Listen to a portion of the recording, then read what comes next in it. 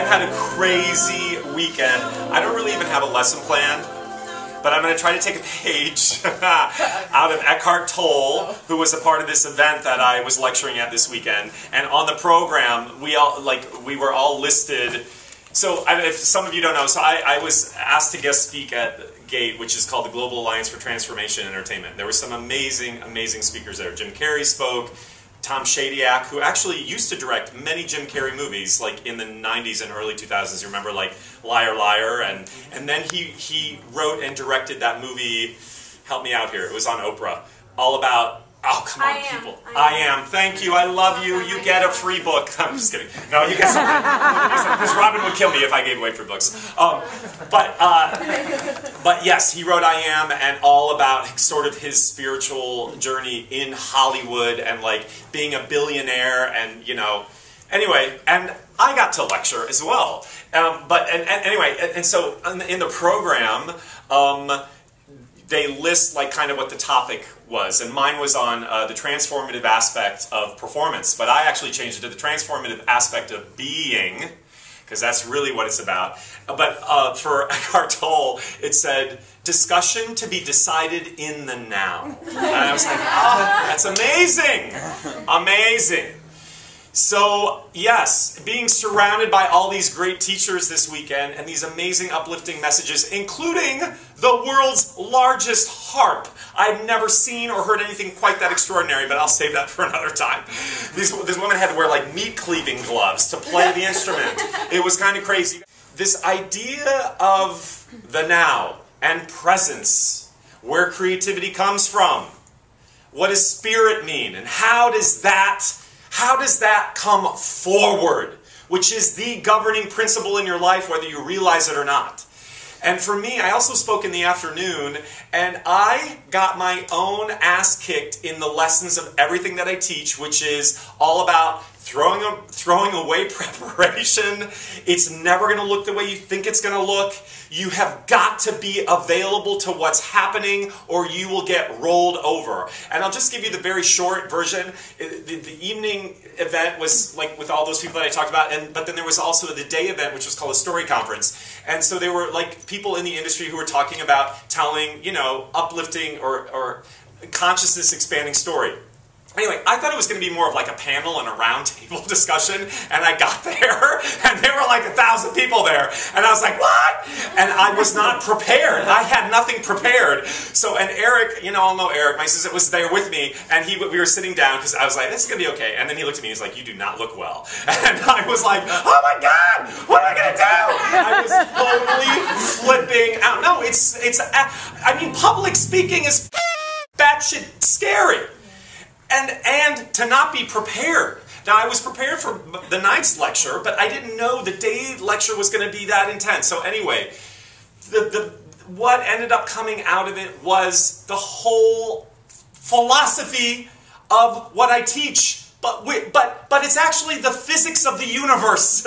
The physics of the universe are governing all of us. And what I'm trying to get us a little bit more aligned with is how do you work within their forces? Because they're doing you, and if you can just surrender more, they'll do you more greatly. And then if they do you more greatly, you will be and have all the things you want to be and have, creatively and in your own life. But we don't do that. We work in opposition to that force that wants to flow through us.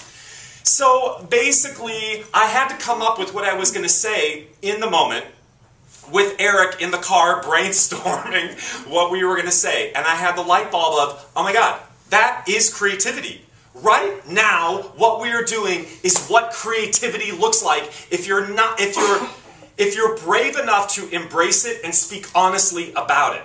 I had two options. And literally, these were two options that ran through my head. One was, I'm going to go find the organizer and I'm going to tell him I'm not feeling well and I got to go. Yeah, I really was. I was thinking so many scenarios in my head. How do I get out of here?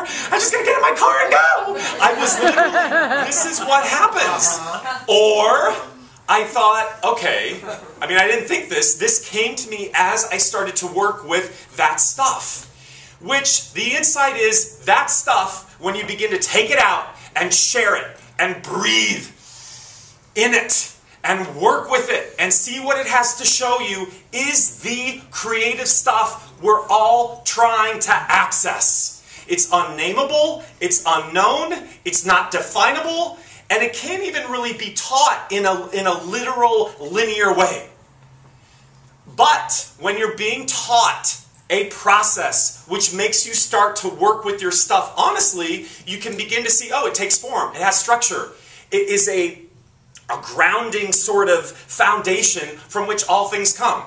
So I lectured about that, and I said the big insight is this is what creativity looks like, which was I had written all these notes on a piece of paper kind of like this, and it was like, you know, chicken scratch, and I held it up and I said, creativity is not sweet and linear and perfect and all together and figured out and prepared and before the moment. It's all about working with it being crunchy and weird and messed up and scary and unrecognizable and unknown. And when you begin to work with that, it takes form.